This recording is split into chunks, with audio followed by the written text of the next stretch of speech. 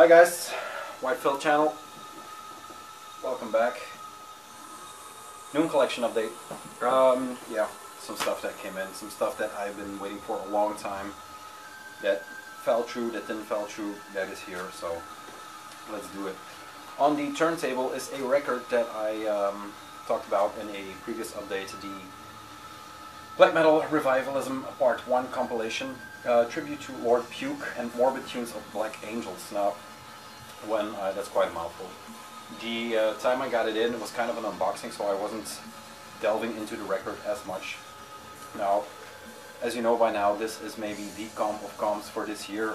I think the only thing that will rival this is compilation that's coming out on TCOTHH Possessions next year. This year, sorry, next month. Tribute to Lord Puke. Lord Puke is a guy that is, I told you the booklet was, or I thought the booklet was a interview with Danny about how the records came to be, but it is actually a interview Danny did with Lord Puke, a French guy who is steeped in black metal and has this compilation series, which this one is based on. So the Morbid Tunes of the Black Angels is a tape compilation from France that is on part 9 by now. So yeah, that's in the booklet, the interview, 3 pages, which is quite good. It goes not deep, but you need to know what you need to know. This comp has Obscure Tatum, has Goat Sword, or Goat Blood, I think. Yeah, Goat Blood. And then the Chinese Signs, which I didn't know what band it was, is apparently the End Commune. Get it? So yeah, nice compilation, great tracks. What else you need? There were a lot comparatively to the other Go to Warwick's releases, so this one should be obtainable. I'm not sure if you want it. That's the first one. Then let's delve into the updates proper. I have my trusted computer because I have some looking up to do. But yeah, let's start off. I did an Iron Bonehead order. I'll show it too. Let's start off strong with this one. I got Drowning Lights with Valkolasi Rising, Chi Rising, I'm not sure. It's Vampire Speak. The latest full length by Drowning Lights went up on Iron Bonehead. There is a red version and a black version, I think 100 and 400. This is the red edition. Like I said, the latest full length by Drowning Lights. Asgore's Australian black metal project, which is quite prolific. I talked about it also in the last update with the triple demo compilation. Very nice gatefold.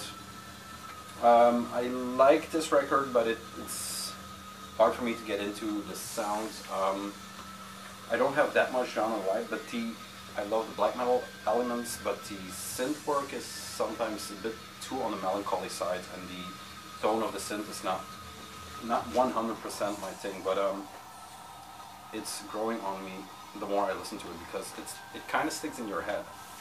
But yeah, there's a lot of melancholy on this record.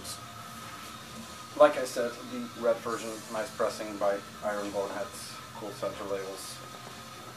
So that was the first thing I snatched up from them. Really nice sleeve production. This also has that marble feel on the sleeve. I don't know if that won't show up, but it's that anti-scratch matte finish that gives a deep finish to these records, which I like.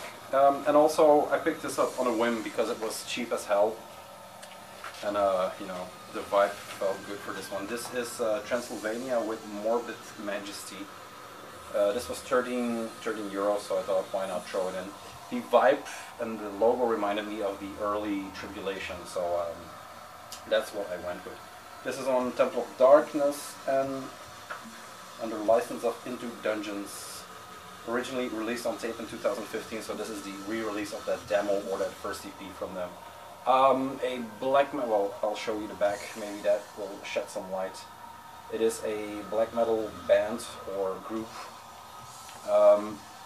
but it is quite, it's quite produced and quite trashy in how they play it. Their approach to black metal is quite trashy.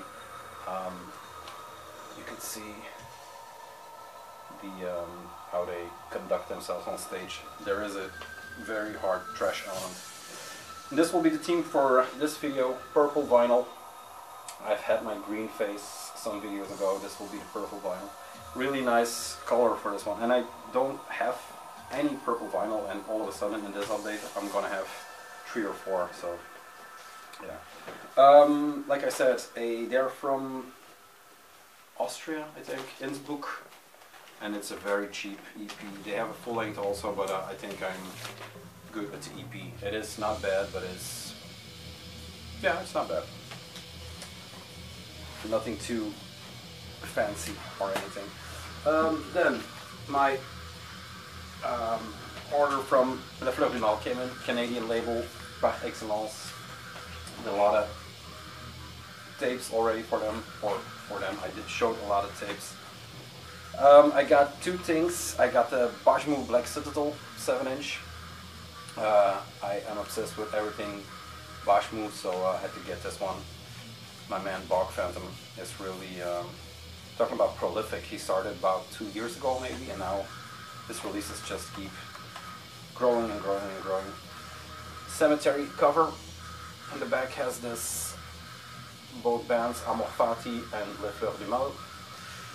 Just a simple 7-inch, comes with this insert, Black Citadel.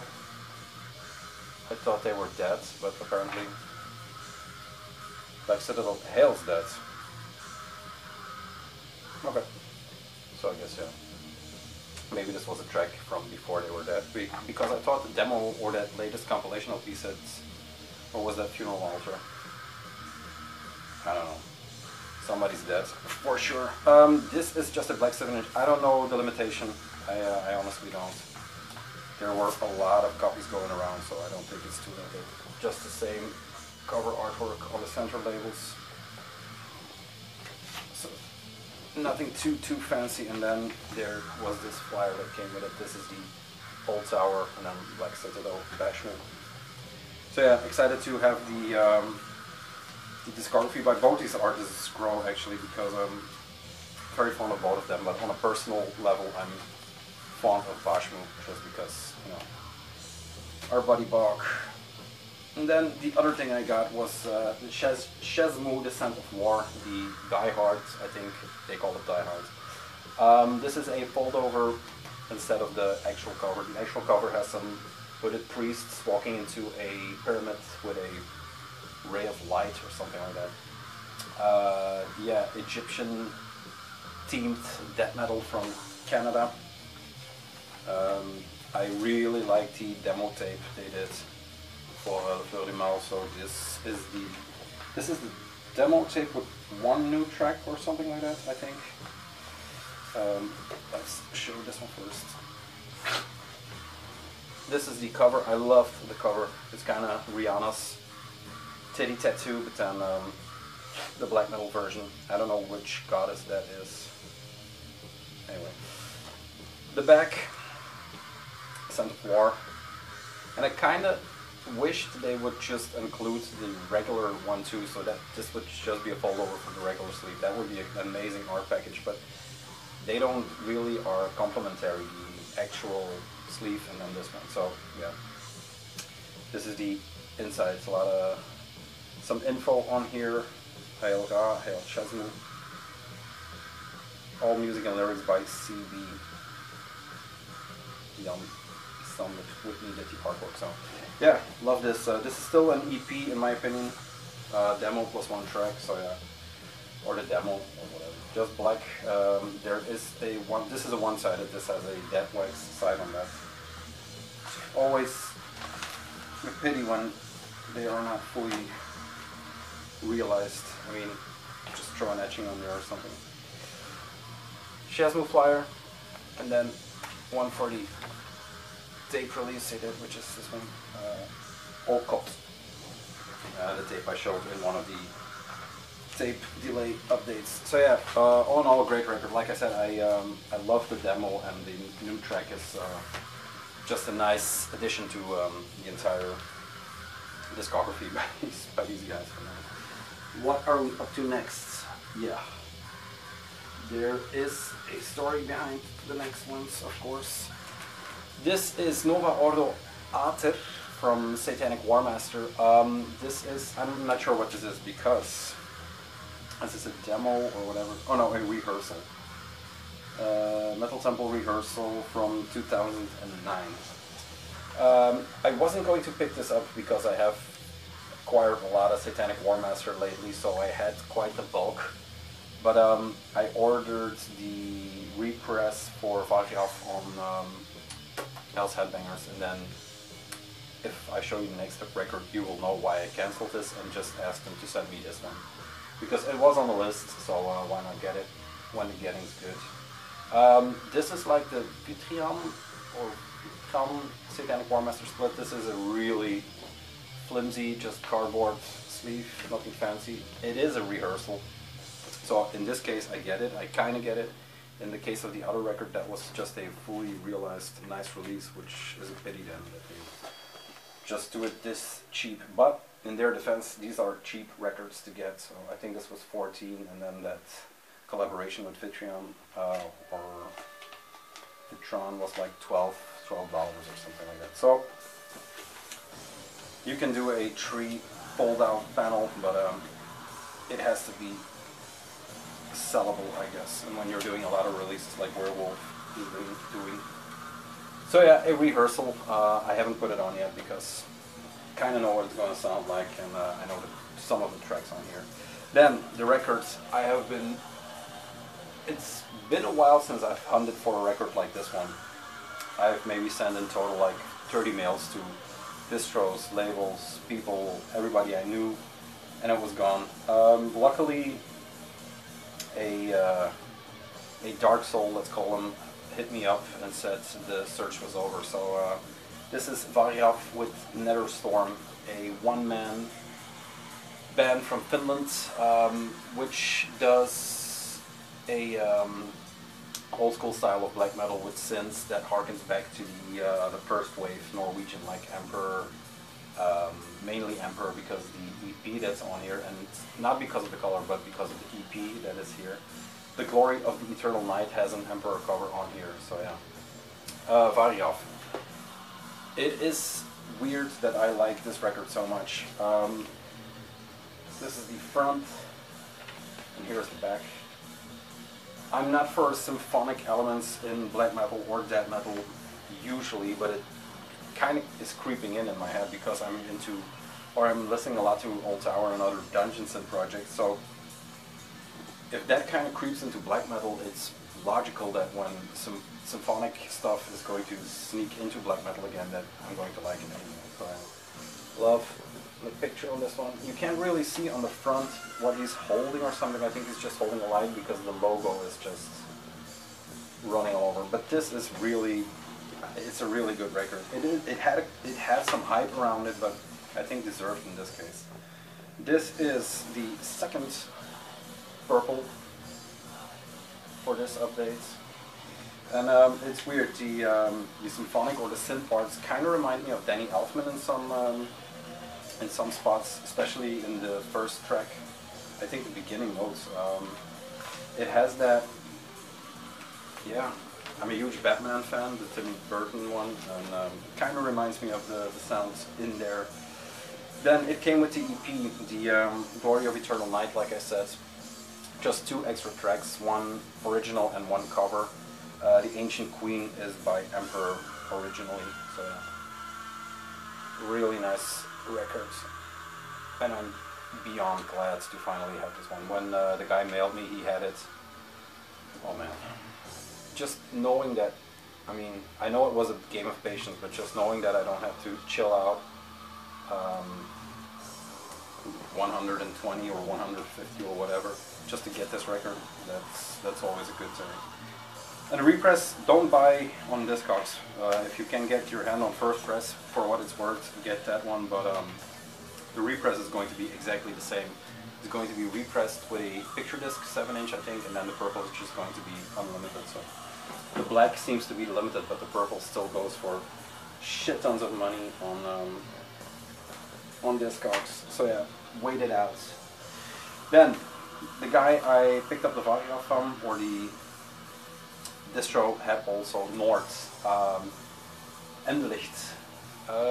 This record, the vinyl group I am part of on Facebook, was going nuts over Nord. I have to be honest, I didn't know it, but I saw it pop up on the distro. It was a good price, and this was already sold. There was a black and a silver one. The silver one is already going skyrocketed, but I just picked it up more out of curiosity because the cover was appealing. Nord seems they have quite the back catalog already, so I picked it up. It is something I would be more into, I think, a few years ago. It is more in the vein of, it goes, I thought it was black metal, of course, but it goes into the realm of the Suns and darker ambient projects and stuff like that. I have to listen to it more. The first inclination was going to be that it was kind of boring, but it's not boring. It is just layered and dark and ambient, and I mean, I have to blast this record real hard and just give it some full attention. This is on Avant-Garde. Really like the cover, and this is the black version.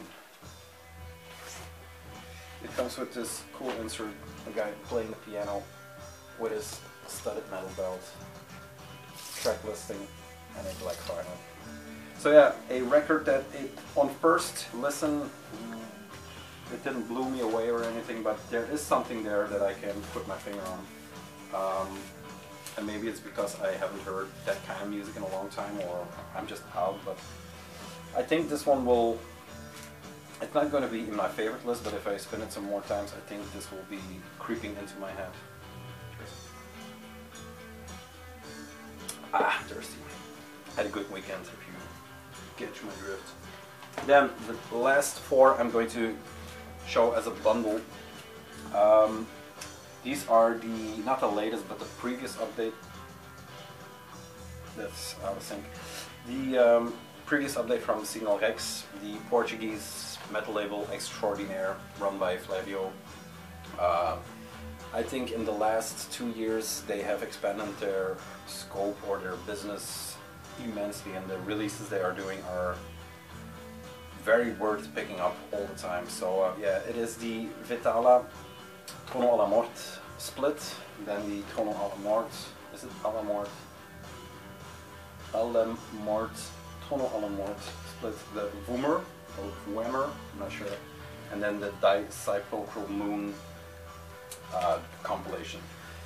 So yeah, let's dig into them a bit. I think I have some more time.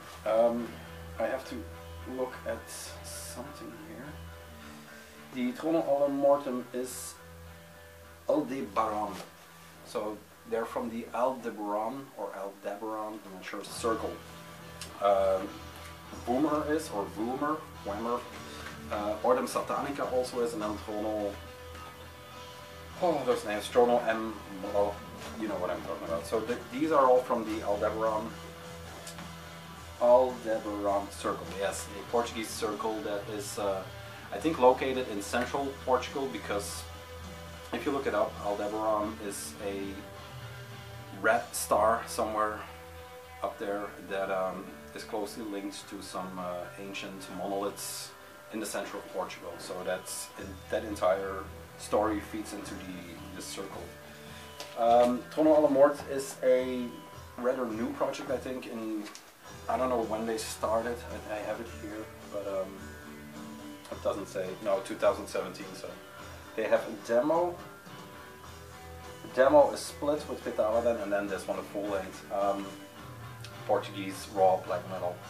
So a very young band, and I wouldn't be surprised if a lot of people who are in other bands from that circle are also in here, but there is not much info to be found on this one. I had to dig for that red star stuff. So really nice records, really good productions, and these are actually on Harvest of Death and not on Signal Rex. The Harvest of Death is the side label that I thought only did tapes, but apparently they are doing the vinyl releases too now. Yes, so that's the first one, a full length by these guys. And then the one I was looking for the most, the split with Vitala. This is a simpler release. It is the red version. There was also a white version, and it opens up to this like so. Love this picture with the Mons Veneris guy. Apparently he is also in Vital. I didn't know that. So you can link the entire Portuguese scene probably through all these guys. And this is the red version. Blistering raw Portuguese black metal, especially Vitala. Really nice record, this one. It looks solid when you're just staring at it, but it's a very light black swirl that goes through this one, which is excellent compared to the artwork of this release. And then the Trono alla Morte had an insert, but Flavio forgot to put it in, so it's coming with the next update. It has the extra picture of the white one, but it is the flyer for the releases. The Infernus Live at Invicta Requiem Mass 1 is also a record. I didn't see that in the update. It is also a record that I'm curious about, so maybe I'll obtain that sometime. Then the Voomer, maybe the wildest cards in the bunch for these releases. Logo instantly popped into my brain and stuck there, so I opted not to go for the tape and then wait for the vinyl. Yeah, this is the weirdest sounding in the bunch actually. The others are raw black metal. This is not really raw, but also not produced, but this has clean instruments. There is not a lot of distortion on this one, so quite an interesting record. And like I said, I haven't been into this full, so this is more of a pink red vinyl with some black streaks going through it, which is weird. I mean, it's weird how different all these records are. They are produced, I think, in the same pressing plant, so you know, depends on the vinyl, I guess. And then the last one is the Disepulchral Moon demo compilation. And Disepulchral Moon is a band, I should say, that is split up between Korea and Canada. So members are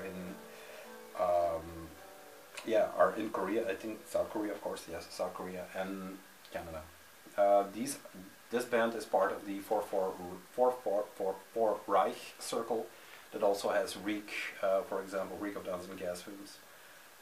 These guys are in there, and there are 2 or 3 more bands that are, yeah, I don't know, I'm blanking on the page, but I'm blanking on the names, but this has the stamp or the sigil of the 4444 Reich going into this. And apparently I asked Danny, I think, what it stands for or what it means, because I thought it was a Go to War thing, but apparently it stands for, the word for and the word death are apparently the same in a lot of Asian languages, so that's why apparently there are no 4th floors on a lot of buildings. It has this one again.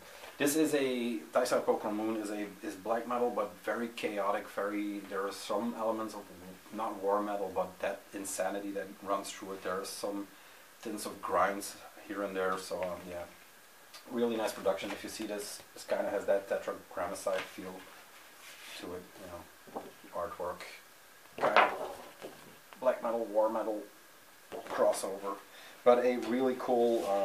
Yeah, a really cool record for them to release and for the label. A compilation of a lot of demo materials and other stuff, just a bunch of tracks thrown in together. And this is the purple marbled, also looks like a solid, but when you have a light between it, it is a very cool marbled, almost a clear purple vinyl that they did for this release. So that is the last one, I think. The record's done. That was side A, of course, so yeah, nice compilation. Really good bunch of records, in my opinion. There is some stuff I need to delve back into, like the Nord compilation, because, like I said, Vargrav and Shazmu have been playing a lot, and then some older stuff. And I've been listening to some regular music too, not just blasting black metal all the time. The new Soft Moon came in, so that was on heavy rotation. That will be in the next pop edition video. Is there something more I should say? No, I don't think so. It could be that this is going dark for a while, this channel. just because I still have some videos I have to do, like the soundtracks for Eric and some noise stuff and stuff like that. But when I feel like it, when I have the time. Yeah, there is some stuff coming in, of course, but not that much. So no new in collection videos. There is going to be a tape delay for all you tape fiends. I think those have the most loyal viewers of all the videos. For some reason, a lot of people dig tapes, and the next one is going to be bonkers. So yeah, you can look forward to that. Guys, I'm going to have to start cooking for the family, so have a nice weekend, what's left of it, and I'll see you, I don't know, maybe next week, maybe the week after. Bye.